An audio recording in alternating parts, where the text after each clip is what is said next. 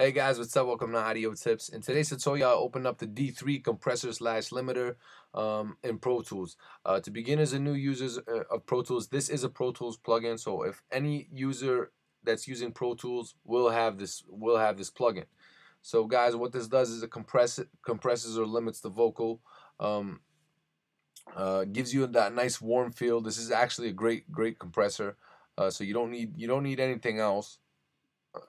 Unless you're doing really professional work. So if you're just doing home projects, this will do the job. This will get the job done for you, and it'll get it done well if you know how to use it properly. So usually when I'm compressing vocals, I usually put the ratio at 6. I put the attack at the earliest convenience because I wanted to attack the vocal right away. And I don't play with release much, but I do play with the threshold. Now guys, this will determine how much of the compressor is acting on your vocal or your instrument.